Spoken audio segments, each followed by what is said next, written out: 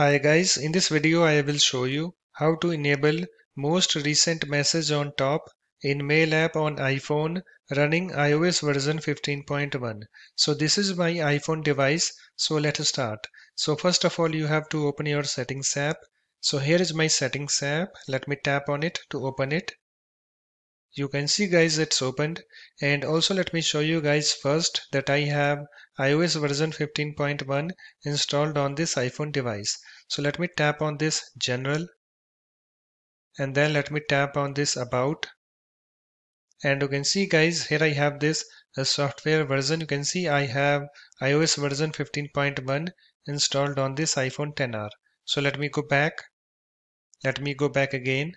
So to enable most recent message on top in Mail app on iPhone, you have to open your settings app, and after that you have to scroll down to Mail. So let me go to that. So here I have this mail. So you have to tap on it to open it. Let me tap on it. And you can see guys it's opened, and after that you have to scroll down to threading section. So let me go to that.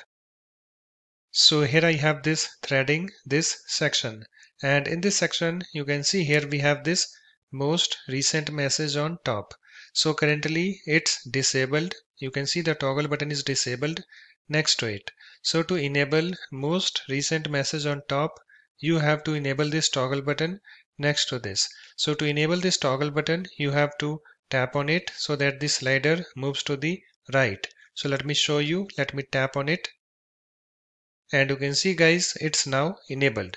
So it's now done. After that you can go back and close the settings app.